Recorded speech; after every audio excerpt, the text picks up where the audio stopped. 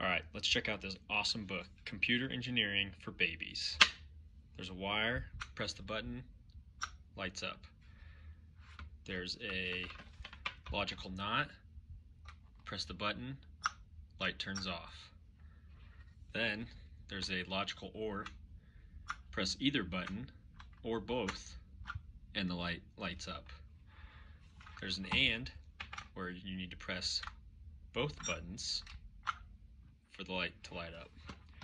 There's an exclusive or XOR, where you have to select either one or the other and not both. And then finally, there's a latch. Set the latch with this button and then reset it with this button. Pretty awesome.